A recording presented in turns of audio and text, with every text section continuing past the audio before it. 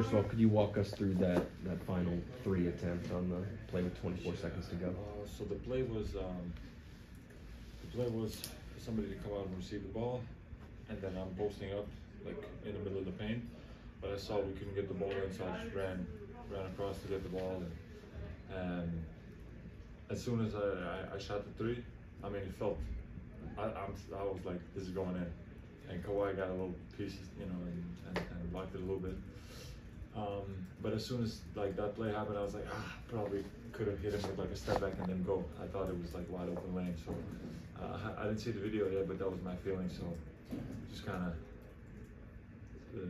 took that shot. Not many people would have blocked me in that situation, you know, but Kawhi is one of them, and he played excellent defense. So thought we could have done something better in that situation, but you know, everything happened so quick that yeah, tough one again.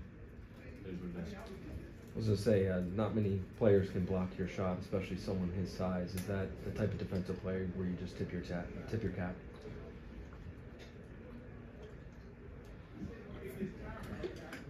Definitely. There was also a play in the first half. He doubled me. I kind of saw AJ cutting. I was like, oh, that's an easy one. And Kawhi just went to get it, stole the ball. I was like, okay, you have to be careful around him. You know, he's length. It's you know, it's a little bit like you don't see it, you know, and then it's there. So he's definitely, you know, one of the best defensive players there is. You know, he's wingspan, his arms, and you know, his strength. So I mean, you know, it's Kawhi Leonard. You know, so yeah, what can I say? KP on a lot of defensive plays and stuff. It seems like you guys are right there and just are lacking the last kind of 1% in games and in individual plays and everything. Yeah. Is that just being shorthanded and fatigued, or are you seeing that as kind of a continuation of a problem that already existed? That last one, the last couple of threes, the 2 made a little bit late on when we were in zone, and then the one where Corey went to double Kawhi in the post against Denny.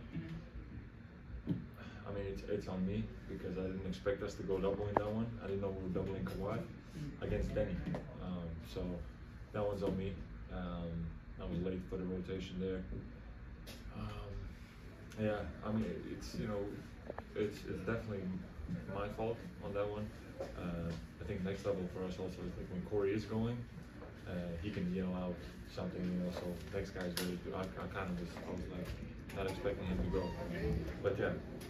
That's just a little bit of miscommunication for us, and it comes with experience for us. You know, so again, yeah, it's a tough stretch that we're having right now, but it's, you know, tomorrow's a new day, and there's a new game in 2 days.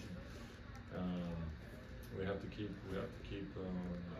grinding. We have to keep looking at the mistakes and try to fix them. And sooner or later we'll get there. We're a young group, we're a new team that's put together, and that's it. You know, these guys are trying to contend for the title. You know, and you know, we fought like this with them tonight. So we have to look at the positives. We can definitely clean some things up. The last few games played on, but there's definitely good stuff we can take away. And yeah, as I said, tomorrow's a new day. Who's mentioned that as you guys are having all these players come in and out of the lineup for injuries and everything like that, that you're a little bit on offense searching for a singular direction in the way you play? Does that strike you as true? Do you kind of see what he means by that, or is that singular direction? He's talking just about the mission and how you guys kind of play on offense and operate, just in getting the chemistry in line with the lineups changing and everything. It's not easy. It's not easy, honestly. You know, we have personnel that we have.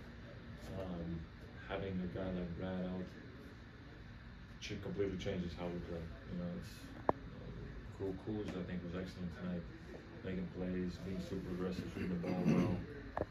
He was doing his part, you know, but we just, you know, we're short on people, and guys that are coming in, everybody's giving us something, and it's just sometimes we're just short-handed, and it's the reality. So Brad, Delon, Rudy, Will's out now. It's hard to have incredible chemistry.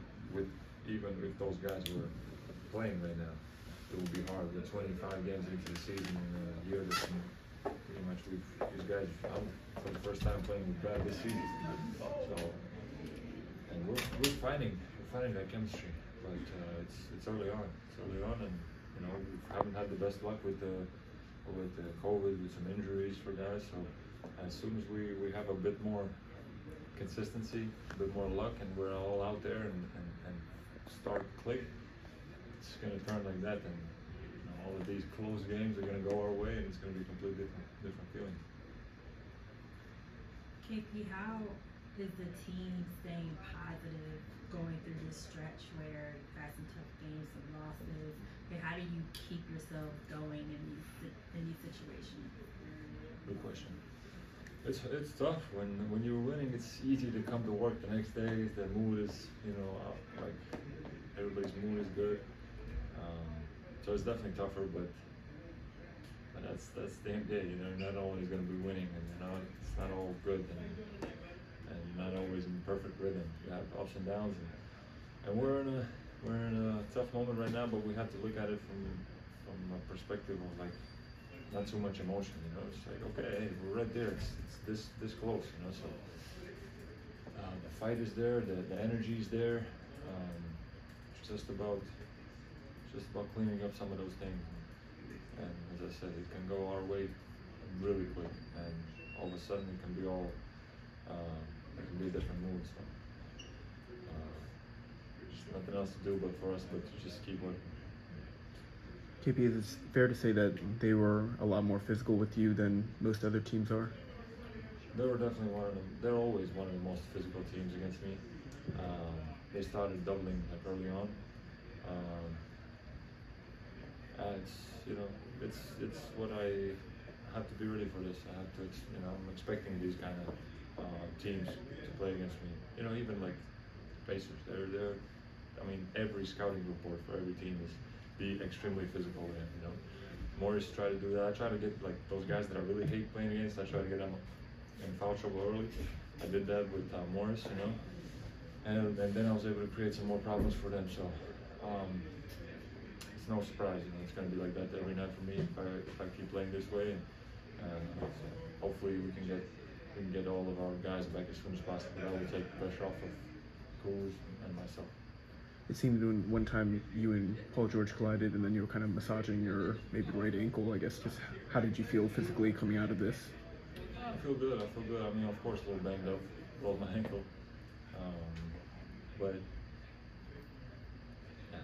At this point of the season, you're always going to have something going on, you know. So just keep going. If it's nothing that you can create some more, you know, problems, then just keep going and enjoy. Like I enjoy playing basketball so much, you know, being healthy and good rhythm.